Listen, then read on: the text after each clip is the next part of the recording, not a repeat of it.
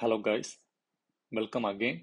Here we will see how to export buy sell signal based on support and resistance with help of peak high low value.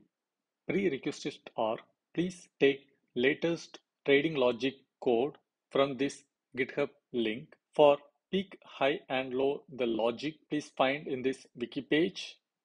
Then this is the continuity of my previous video, so please go through the previous video for continuity. Then for Visual Studio Code setup we can refer this link.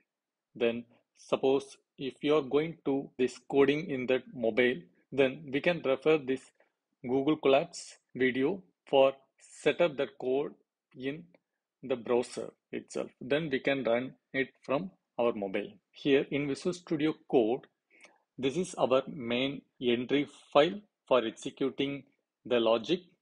You can download this code from that GitHub repository which I shared in the prerequisite. Also, I will share in the video description. In previous video, we seen the signal export based on trend.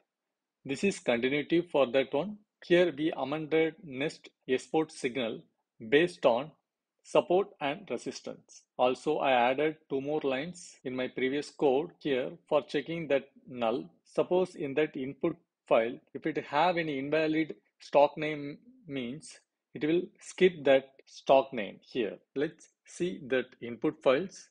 The input files are exist in Google Drive. This is the credential file for connecting the Google Sheet by creating service account in Google. For set up the service account in Google, please refer my previous videos. I will share in the descriptions. Here in the Google Drive, we can see two files, the stock list and the trading list sheet. The stock list is a input. So suppose here we mention any invalid name means in code I am validated. If it is invalid, then it will skip that records. That's a change I made from the previous code. Let's see in the code. Okay, let's move on that logic for exporting buy and signal based on support and resistance with help of peak high value. This is the method we implemented. This is the logic. I will explain this logic in the picture. Here we are seeing the chart for Tata Motors Limited. Here I marked like H1, H2, L1, L2. That's our peak high and low, and S1, S2, R1, R2, R3. That's our resistance and support. Let's see the logic. The logic is first check the latest support resistance level. If it is resistance level, the last level is resistance, then the current price is less than last resistance, then it's a sell. Suppose the last level is support, then check the latest price. If it is greater than the last support price, then it's a buy signal. Let's see again in the code. Same thing we implemented in the code. If the last level is support, then check the latest price is greater than the support high price. If it is high, then it's a buy signal.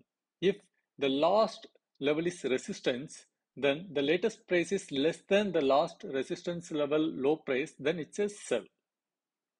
This is the logic.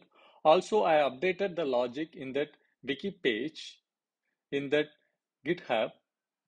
Here, this is the wiki page. You can go to this wiki page by go to that repo first, then click that wiki tab.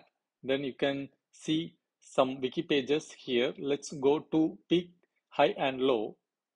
Here you can see the logic for export buy and signal based on support and resistance with peak, high, low. Here I updated the logic. You can find here also the picture you can find here. Let's move on code. Okay, let's execute this code by right clicking and click run Python file in terminal.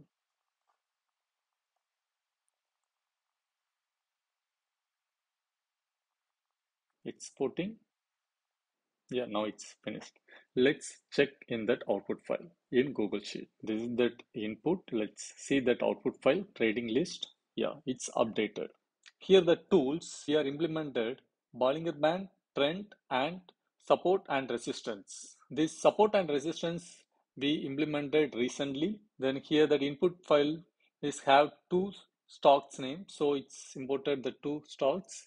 Then based on that support and resistance for Tata Motors, it's a sell signal. For Tata Steel, it's returning buy signal for support and resistance. Let's verify some data. Let's check that Tata Motors for Bollinger Band, it's a sell signal. Based on that Bollinger Band 2008 0808. So let's check. Yeah, here the based on that here the prices go beyond that upper band. That means that upper line means it's a high price. So it's reached that upper price. So based on that, it's a sell signal. So here it's written the sell. Then based on trend, it's a sell signal. Let's check the trend. Here it's downwards. So for based on the trend also it's a sell signal. Then let's check the support and resistance. Based on the support and resistance also it's a sell signal. Yeah, here see, this is act as a resistance. The current price is less than the latest resistance level. So it's also sell signal. So it's written the sell signal. I will share these links in the descriptions. Yeah, thank you. See you again. Bye.